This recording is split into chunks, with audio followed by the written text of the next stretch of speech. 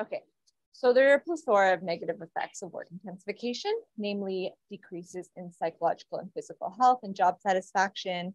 There's an increase in psychological strain. There's also an increase in emotional exhaustion. There's significant costs for the employer and governments, as well as a decrease in delivery and creativity of academic work and morality. So, of course, this is a very important topic, especially during COVID-19.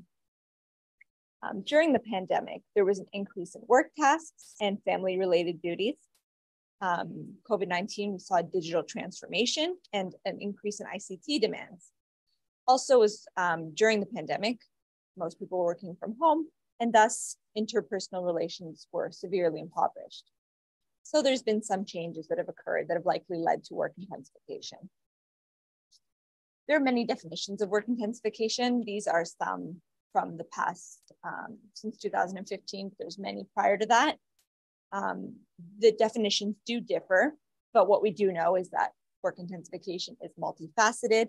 There is a dynamical and temporal aspect, and it's perception-based. So individuals will often compare their work to previous times, and if they can see that work has increased, it leads to feelings of work intensification. Thus, during periods of significant upheaval, there will be feelings of work intensification. These definitions, though, are limited and provide a limited understanding of work intensification during COVID-19. Further, it doesn't really capture the experience of faculty. Universities have dual core functions, namely knowledge creation and knowledge transmission. They're unique as compared to other organizations in the sense that there's both teaching and research involved. So we have to pay special attention to the unique aspects of academia. In my opinion, it's important given that universities are the main drivers of capitalization, knowledge, and academics direct economic development through academic entrepreneurial activities. So this is an important topic for us to consider. Thus, we're trying to understand specific research questions, namely, what were the unique dimensions of work intensification during the pandemic, and what factors might moderate the relationship between COVID-19 and feelings of work intensification? So this qualitative study both reproduces and expands the current research on work intensification. We aim to understand the underlying factors that decreased organizational performance and employee well-being during the pandemic. Essentially, we want to know if there are organizational interventions or academic characteristics that can negate the negative effects of increasing levels of work intensification. So I think it's important for us to understand work-life balance, particularly in the context of COVID-19, given that the lines were severely blurred at this point. COVID-19 did widen the gender gap and inequality. Women were often expected to do a significant portion of the household chores. They had less room for opportunity for growth, things of this nature. It's become much more evident during the pandemic. The pandemic also increased social isolation, divorce rates increased. There was more reports of domestic violence and harassment, among other effects. However, we do know that the type and severity of the changes during the pandemic are different depending on individuals, regions, the organizations they work in, and industries. Thus, we thought it was important to consider the Canadian topic, the Canadian context of professors from different countries, specifically in universities. The academic setting is important given that knowledge work has become more boundaryless, more limitless, more extreme in recent years. Specifically during COVID-19, universities' operations and core mission and the experience of academics have significantly changed. COVID-19 did worsen issues such as scarcity, job competition, job control, and job demand. So what we hope to understand was how COVID uniquely led to work intensification. And we explore both organizational and individual factors that may impact the relationship between COVID-19 and feelings of work intensification. So we essentially did purposeful sampling. Namely, what we did was there was a previous study that interviewed professors and their work experiences.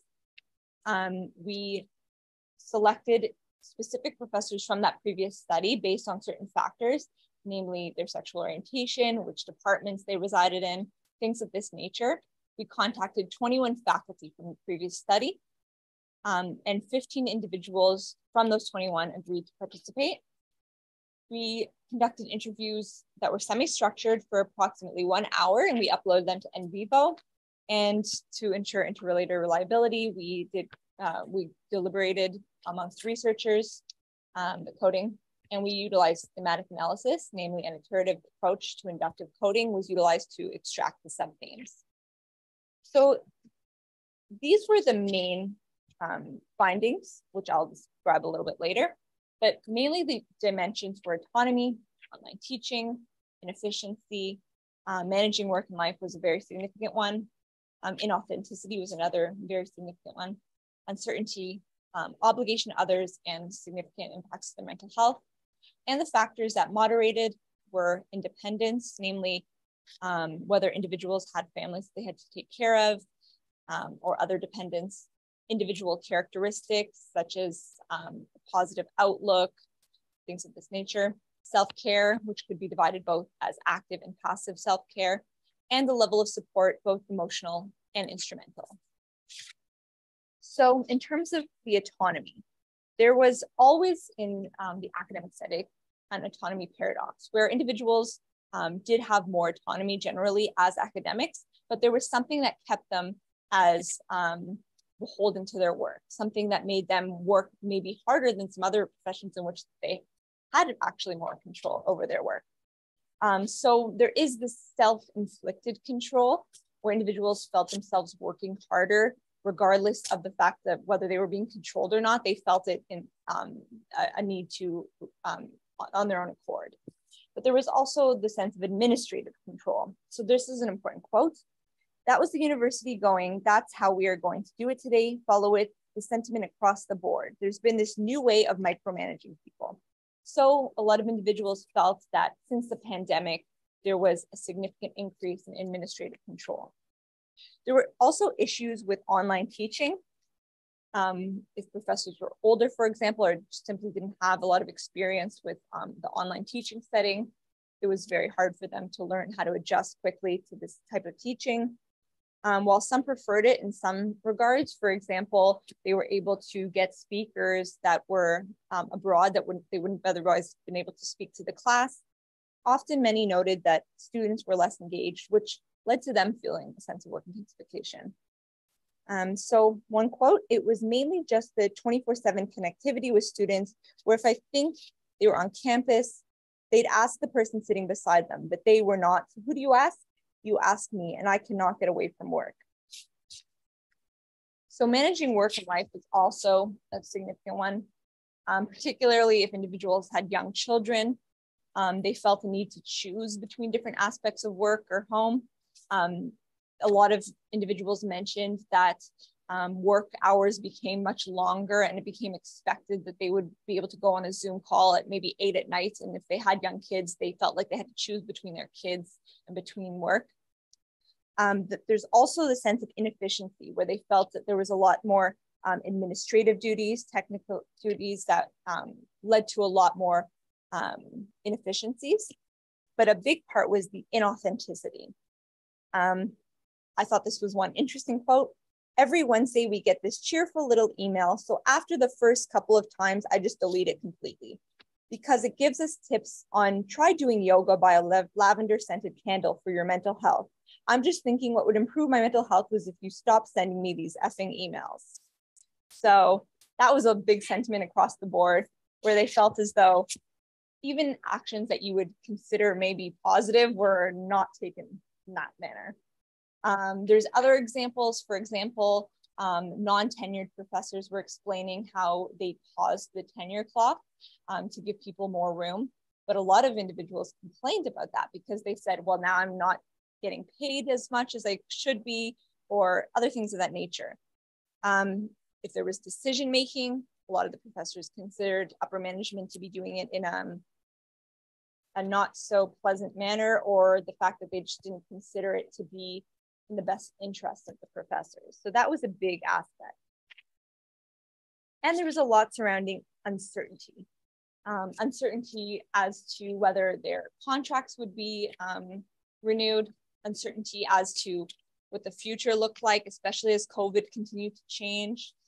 There was uncertainty as, now that they were not working in the office, they felt as though maybe individuals would be filling their schedules more, even that they thought they had more time than they actually did. And then a big aspect was also the obligation to others. Not only was it maybe to their family, but it was also to students. They felt, as this quote says, "I feel super hopeless, helpless for the students. I know so many of them were struggling and I couldn't help." So you could see in a lot of these sentiments that professors really did care about their students, but that they really felt that it was out of their hands as to how much they could help their students. And there were a lot of concerns about mental health at this point in time. So there are moderating factors that were identified. Even professors that didn't have students mentioned how lucky they were that they didn't have children, were mentioning how lucky they were that they didn't have children, because they recognized how much harder it was for the professors, especially those with young kids. So that definitely worsened feelings of work intensification. There were individual characteristics as well. This quote, for example, "When I get up in the morning, I told myself it's going to be great. I'm going to finish my book." So a lot of the individuals who had this positive outlook did end up having more positive results. There was self-care. What was noted that individuals who engaged in active self-care prior to the pandemic seemed to fare better overall. They still stuck to their active schedule. They might have went for walks, and it did impact their mental health positively. But individuals who engaged in more passive self-care seem to give it up a lot more easily. They seem to replace that time with more work. Like, for example, one said, "Even the notion of being able to soak in a bathtub, I just haven't had time." So it seems as though individuals who engaged in passive self-care were likely to not engage in it as much during the pandemic. Support was also a big piece. Both emotional support and instrumental support was really important. And it seemed as though individuals didn't feel as though they had that at the workplace. They did not get the instrumental support they needed. They felt upper management was not there for them. They also, given that they were working from home, they didn't have that connection with their with other professors or other individuals in the office. Okay, so that was a really big element. So we noted other elements. The elements noted by McGee et al. On work intensification were prevalent, namely work demands and pace were intensified, work-life issues interfered with the work realm, and there was the big aspect of the social impact. But we noted two new elements, namely that individuals felt as though they were a cog in the machine. Upper management took on a new form during the pandemic. They often felt at this point that their autonomy was removed. As one individual said, "Your hands end up being tied. Even if you try to do something that you believe to be the correct way of managing something, though you in essence have the autonomy to do something, but if you know you will be overruled, it's a false sense of autonomy." So individuals often felt less connected to the organization and to upper management. They felt as though they were a cog in the machine. There was also a lot of paradoxes. For example, working from home, they did enjoy not having the commutes. They enjoyed some aspects that online teaching provided. At the same time, they really were excited to return to in-person teaching.